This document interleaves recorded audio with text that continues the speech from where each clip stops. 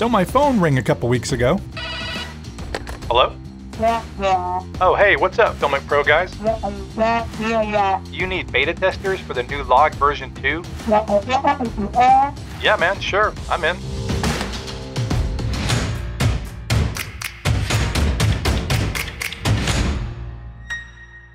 If you're new to our channel, we're all about sharing mobile filmmaking tools, tips, and techniques for indie filmmakers, YouTube creators, mobile journalists, and really anyone who wants to create better video using their smartphone. So yeah, this isn't the 1990s. They actually didn't call me. They did what most companies do. They sent me a DM on Twitter, and I said yeah. Hey guys, Blake Calhoun here. If you follow our channel, you know that we're big proponents of FiLMiC Pro. And so when I heard about this new Log version 2, I was interested to say the least. A quick note here, I did beta test this new version of the app, but this is not a sponsored video. I bought the app, and I have not been paid by FiLMiC Pro. So what's up with this new Log version 2? In the simplest of terms, you're now getting a lot more dynamic range. With the most current phones, you're now approaching 12 stops of dynamic range, 2.5 stops more than the native camera. No, I didn't shoot this footage. It was provided to me by FiLMiC Pro. It was shot somewhere in New Zealand. You might see a hobbit or something bouncing around, but this is a pretty nice real-world example of the dynamic range. Now here's the really cool part, is this not only works with the newer phones, but it works with the older phones too. So with an iPhone SE or an iPhone 6S, you're looking at about 1 to 1.5 more stops of dynamic range, up to 10 stops. We'll talk more about how they're doing this in a moment.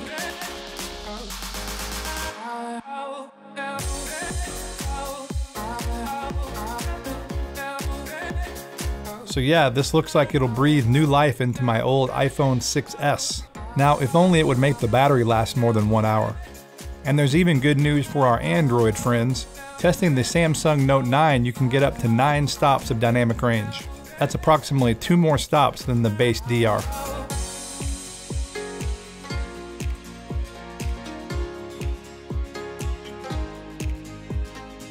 So how are they doing this?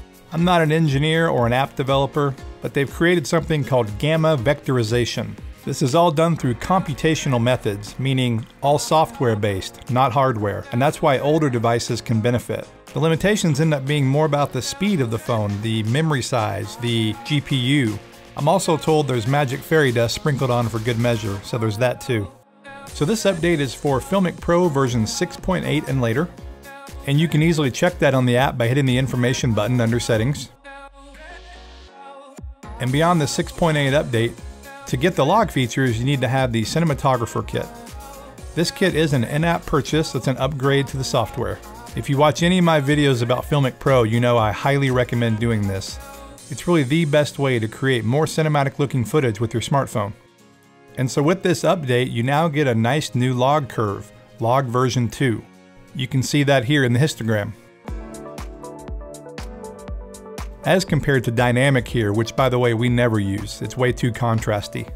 And then natural, which has a more standard Rec 709 look in video terms. And as we've shown, less dynamic range compared to Log version 2. And I should mention that there's also a new version of Flat. It's Flat version 2. And I use flat quite a bit. It's often a nice way to go if you don't want to do heavier color grading. And typically speaking, you get lower video noise levels. Although now with this new version of Log, noise is not near as much of a problem as it was before. And one more really cool thing to this update is they now offer higher bit rates. FiLMiC Extreme was always 100 megabits per second. Now it goes up to 140 megabits per second. This is device dependent. In my testing, I got between 125 and 135. So all in all, this is a pretty impressive update to the app. The specs are great. Now let's go look at some real-world footage. Went to see the Nutcracker and pulled out FiLMiC Pro to shoot some test footage. So the highlights are close to clipping, but you can see into the darker curtains, which is really nice. And then with light color grading, you can still see details in the curtains, and the highlights have come down just a tad. Highlight clipping though is something you really need to pay attention to. Now here's the same thing shooting with natural. So you really can't see into the curtains there at all, and if you brought that up it would get pretty noisy, and you also still have clipping in the highlights. Now this was shot with an iPhone 8 Plus, and I'm guessing I've got about 2 stops of dynamic range added using Log. So you may be thinking, how does Log version 2 compare to Log version 1? Went out and shot some test footage with 2 iPhone 8 Pluses, one shooting Log version 1 and the other one shooting Log version 2. The first thing you'll notice is that Log version 2 is less contrasty and more saturated. My biggest complaint shooting the original Log version was that sometimes even during the daylight you could get noisy footage in the shadows. While sometimes that's just inherent to shooting Log even on other cameras, it was more pronounced shooting it on the iPhone. But now you can see into those shadows a lot better.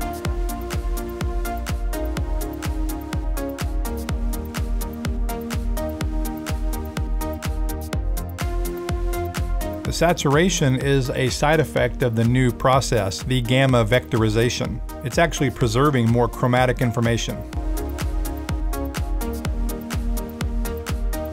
Now this comparison was interesting. I don't know what's causing the different lens flares. Both the exact same phone with no third-party lenses added. But I have to say that I like the Log version 2 better.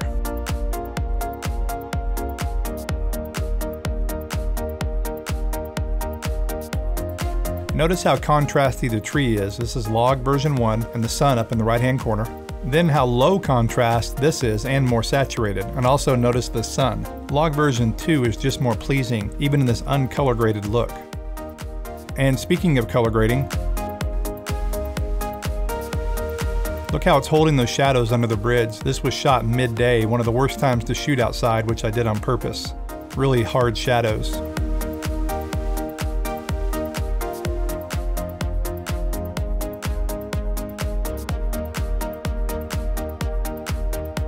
And then I really like how this basketball hoop graded. And you can still see the detail in the bark of the tree there. So now heading back to my studio to shoot indoors. By the way, this actress is amazing. I've got her agent's contact info if you want to shoot with her. Note this first shot is with the iPhone tele lens.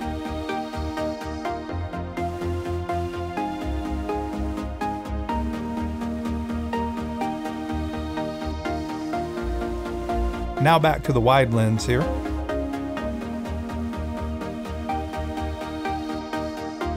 These shots appear a little more similar than the exterior shots, more of a controlled lighting environment. But Log version 2 just looks like it has more information in the image.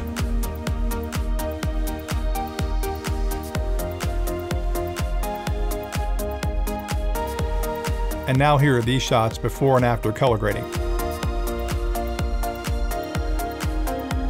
Did not do any denoising or sharpening, and the noise levels are pretty good shooting inside.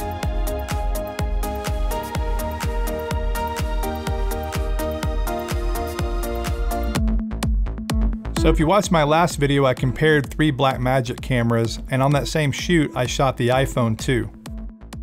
We mix and match cameras in our projects all the time, and so I like to see how they compare.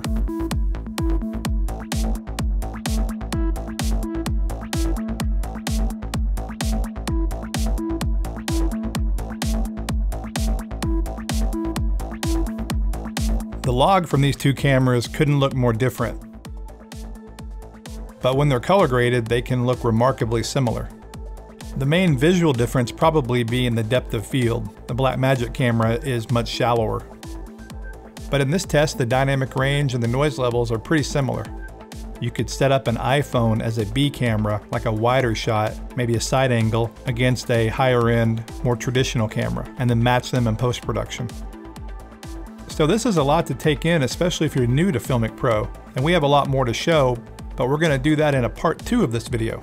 In there we're going to show some more comparisons between natural and Log, and also high contrast scenes between Log version 1 and Log version 2. We also made another short film using an iPhone, FiLMiC Pro Log, this donut box, and a flashlight. Oh, and we shot at nighttime, something that before this update I would have never ever done. And I might not do it again either, but definitely a fun test, and we'll show that in part 2 of this video. So please be sure to subscribe if you're not already to catch that. If you like this video, give us a thumbs up. Thanks for watching, guys, and we'll see you in the next one.